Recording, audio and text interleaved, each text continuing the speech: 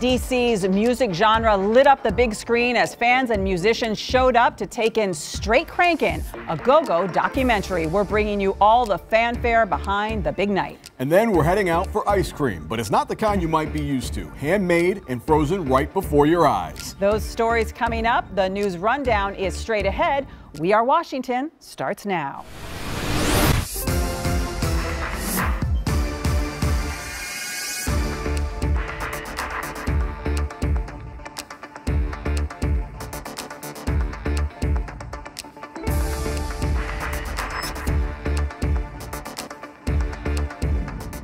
Welcome to We Are Washington. The Legends of Go-Go came out for the premiere of a documentary chronicling the history of the music that is synonymous with DC itself. Straight Crankin' is a first-of-its-kind movie telling the story of go-go from the artists that created the sound. We'll bring you behind the scenes as the pioneers of go-go watch their story unfold on the big screen at the historic Lincoln Theater. And later, ice cream is making a big comeback in the district, but it's not like anything you've seen before. We'll visit one of the new shops in Adams Morgan that's scooping up on a whole new level at Nice Cream. That's all coming up, but first, here's the news rundown. The Early Childhood Academy Public Charter School in Ward 8 is getting a new home. Mayor Bowser helped break ground on the building that will house the two currently separate campuses. The modernized facility will bring both centers under one roof through the rehabilitation of an abandoned church and construction of a new 30,000 square foot modern addition. What we know that's going to happen here in Ward 8 is that there's a huge investment in new space. And it's nothing like preserving space, adding new space, and making sure that families have more of what they need. The Early Childhood Academy Public Charter School opened in 2005 in the Washington Highlands neighborhood and has been designated as a high-performing school for pre-K through third grade. It's a museum with a mission to strengthen the bonds between police and the community. The new National Law Enforcement Museum held its official ribbon-cutting ceremony with lots of high-ranking officers and a little help from Dirty Harry himself. Actor and director Clint Eastwood said he was honored to have made a living portraying police officers and getting to know so many of them throughout his career.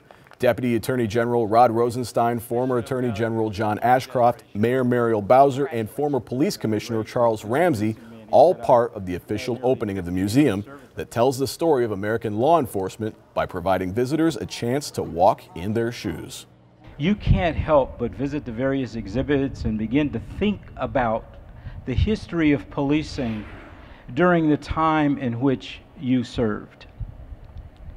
It also reconnects you to all those that served before you, because there's a legacy of service that goes back to the founding of this country on up to today. And you learn that and you see that by going through the museum. DC is ahead of the curve when it comes to the development of autonomous vehicles. Mayor Muriel Bowser announced an agreement with Ford Motor Company to develop and test autonomous vehicles. As a part of the partnership with the city, Ford will train DC residents for jobs which include testing, operating, and maintaining autonomous vehicles at the DC Infrastructure Academy. The company plans to begin sending out autonomous vehicles with safety drivers in 2019. The best of what the district has to offer was honored at the 2018 Local First Awards. The awards recognize local independent businesses for their positive impact on the community. 7 winners were selected from 35 finalists, including Glenn's Garden Market, Honey Bunny Boutique, and Calabash Tea and Tonic. There's a new job opening in district government, and night owls are encouraged to apply. Mayor Bowser signed a bill introduced by Councilmember Brandon Todd establishing the Office of Nightlife and Culture, focusing on DC's vibrant and creative after-hours economy. I think this is a perfect time for our city. We're growing every single day by leaps and bounds. We are starting to see activity in places that have in some cases been devoid of any in a very long time. And so this Office of Nightlife and Culture will help us be strategic about investments that are made, about government resources. And it also, we looked at best practices from cities around the world, as well as other cities in our country. The legislation also establishes a commission to advise the mayor and council on policy that impacts nightlife, including bars, clubs, restaurants, and sports venues. It was a big night for the D.C. Chamber of Commerce as it marked its 80th anniversary at the annual awards gala. Big Daddy Kane got everyone dancing as the chamber honored the leading businesses in the district. Some of the biggest names in politics, technology, and the arts gathered in Penn Quarter as part of the three-day Atlantic Festival. Hillary Clinton, Kellyanne Conway, and restaurateur Jose Andres, just some of the big names that were part of the lineup at the 10th annual festival, which featured in-depth interviews, discussions on new ideas, and how to tackle some of the bigger issues facing the world today. There's no stopping the H Street Festival. After being postponed due to Hurricane Florence, the biggest neighborhood party in the city went off without a hitch. Thousands of residents filled the 11 blocks of the H Street Festival to enjoy the music, food, fun, and general camaraderie that is the hallmark of the H Street Festival. I think it's just bringing the community all together. There's, we're coming from all different parts and cultures, and I think this is just a really great celebration of all of that.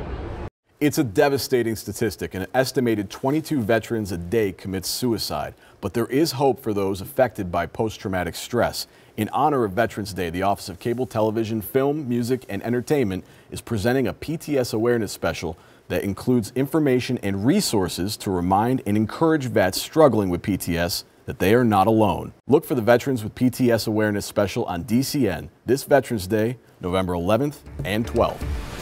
All right, busy show today, but we do have time for a quick recap of some of the news items. Let's stay right with the PTS Awareness Special that we were talking about on DCN.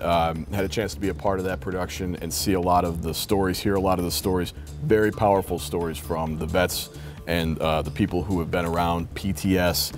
I thought that I knew a little bit about this topic. I thought that I had some information about it, but it was really interesting for me how much I learned being around it, what people are going through and what's out there to help treat people with PTS. And I think this is going to be a really helpful special, really helpful resource for a lot of people who are actually suffering or might know somebody who's suffering PTS. I'm really looking forward to seeing that, and I know that for everybody who worked on that special, it was very emotional, very powerful to hear those stories, but also encouraging because there are so many more resources available to people suffering with PTS than there was in the past. And so despite the devastating statistics, there is a lot of hope, and that's really the message of that special. We'll look forward to that. Autonomous vehicles. I found this fascinating because when you think about just how many people are killed or injured in vehicle accidents, drunk driving, or just the kind of accidents that happen every single day, it's amazing to think if we could, limit some of that with just really smart vehicles. It will still be weird the day that you see a car driving down the street without a driver behind the seat, I'm sure. But yes, I think that day is closer to us than we probably would imagine. I think that it's great that it's coming to DC and it's going to provide jobs for people here in DC. A lot of jobs. Finally, the H Street Festival. Cannot stop the H Street Festival. Hurricane Florence came through, they postponed it, but they said we're going to continue and have it anyway. It's the biggest block party of the year, and they carried on, and it showed that people really enjoyed coming out for that. And I was actually very relieved because, you always fear that when you postpone something, that the weather will be bad again. I know, right? So you always feel like, they're taking a chance. I know. It could not have worked out better. Gorgeous day and packed. Yes, and I always call it, it was the unofficial ending of summer. So summer lasted a little bit longer in DC this year. Yeah, I appreciate that. We got a few extra weeks out of summer. Absolutely. Thank you to the H Street Festival. That's right. All right, well, still coming. If you missed the premiere of Straight Crankin', you won't want to miss this. After the break, we're bringing you all the sights and sounds from the Go-Go documentary's historic premiere at the Lincoln Theater. And later, something for your sweet tooth, ice cream. See it made and frozen right before your eyes. Stay with us.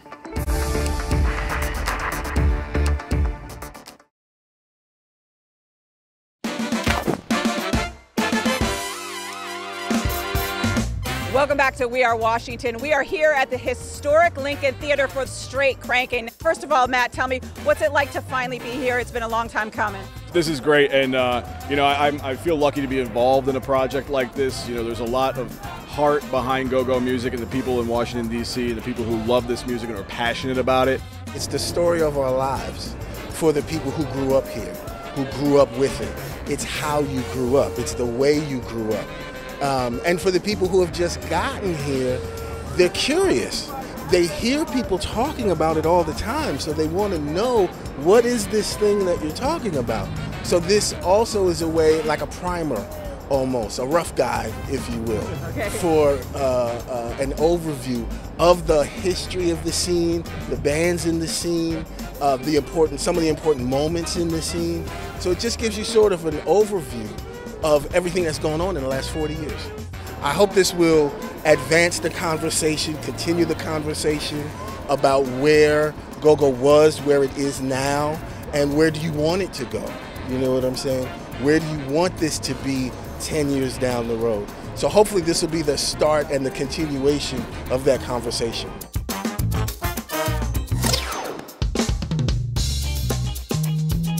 This is a story that's educational. This is something that's going to allow us to continue to have a national platform. It's time for this story to be told. It's long overdue, and we're making it happen. And just to be a part of that is amazing to me.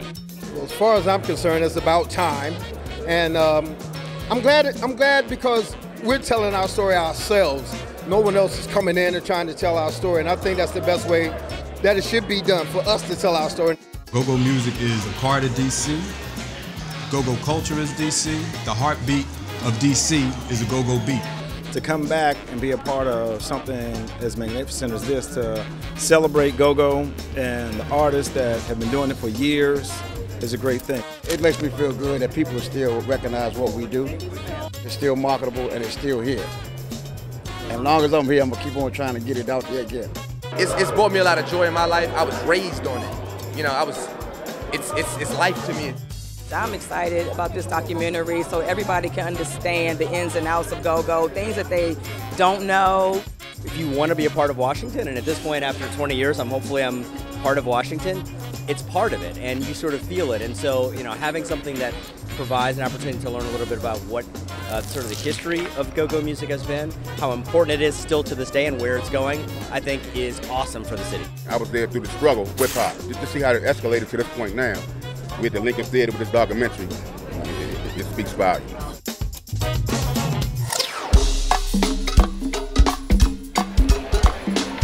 I can't wait for y'all to see this movie, man. It's gonna be dope. You been like, come on in, come and get your seat.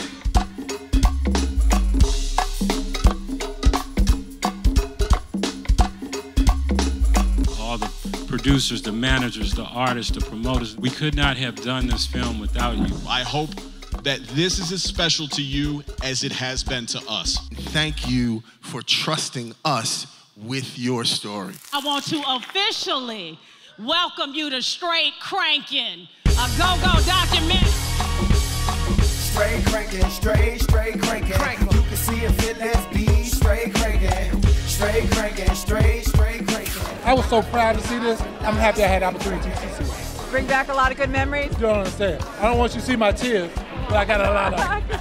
I thought it was great. I thought it portrayed go-go the way it should be portrayed. It was great, and I think that it sets the foundation for how things got started, what has happened along the way, and hopefully where we can go in the future.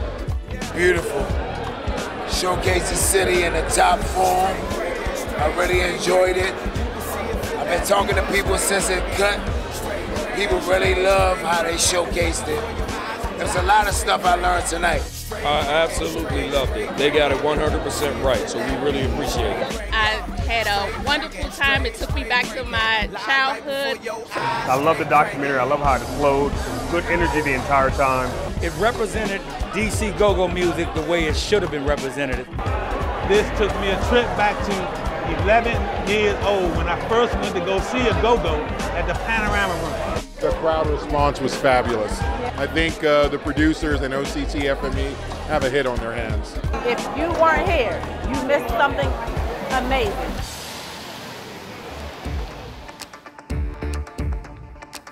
After the break, I scream, you scream, we all scream for nice cream. We're taking you out for a tasty treat made in a way you've never seen before.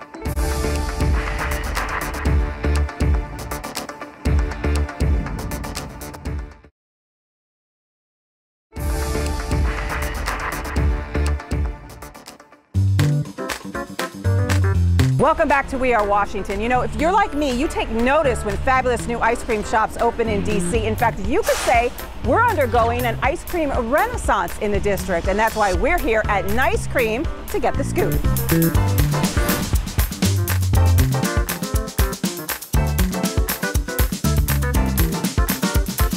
So we started Nice Cream a couple of years ago because we loved the idea of being able to make ice cream fresh. So there was very little out there that was freshly made dessert that was crafted right in front of you. So when we discovered liquid nitrogen, we were able to make our ice cream on the spot. We were able to add all fresh ingredients, so like fresh strawberries, fresh peaches, real pumpkins, real squashes from the farmer's market, and freeze the ice cream in front of customers, which is really what excited us about the process. How do customers react the first time they come to the store? We love when there's a new customer and there's a little bit of an education process where they're like, where's the freezer? Like, where do I get my ice cream? How do I see it? And so once we walk people through the process and we say, this is fresh milk, cream, and sugar from a grass-fed farm. These are our apples for our apple pie, or our pumpkin. We bake these pumpkins. People get super excited. And then the most exciting part is when we freeze it. So we use liquid nitrogen, we pour it in, and then there's a huge puff of smoke, I guess, and kids love it. They love to touch it and feel it, and they really feel like they're interacting with the person making their ice cream and getting to actually watch this ice cream being made directly in front of them. So I think people are really, really excited.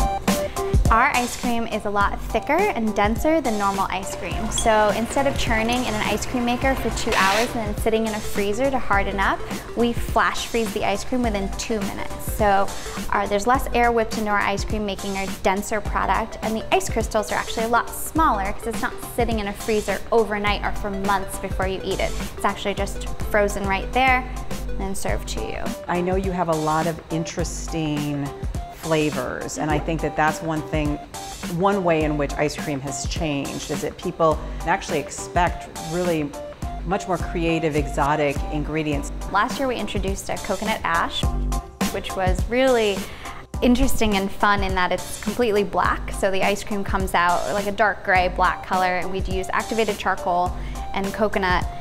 We mix that all in, and it's like a kind of summery, fruity flavor that's very dark in color, and people like that. We have a honey ginger that's really delicious. We use real ginger and steep that into the milk. And a locally sourced honey from Virginia that people love. I definitely think that people are much more interested in a high quality product that is focused on real ingredients. So I do think that the reigniting of excitement for ice cream is around really quality product made with true ingredients.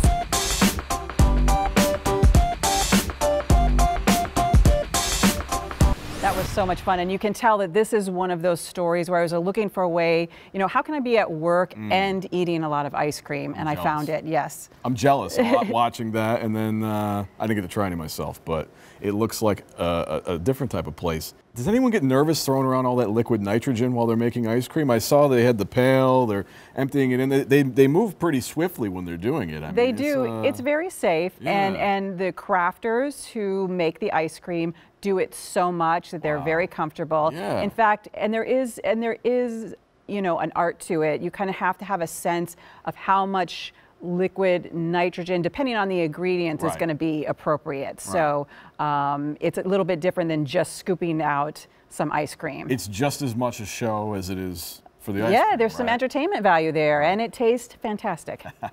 All right, well, that is all the time that we have today, but we do have time for one last thing.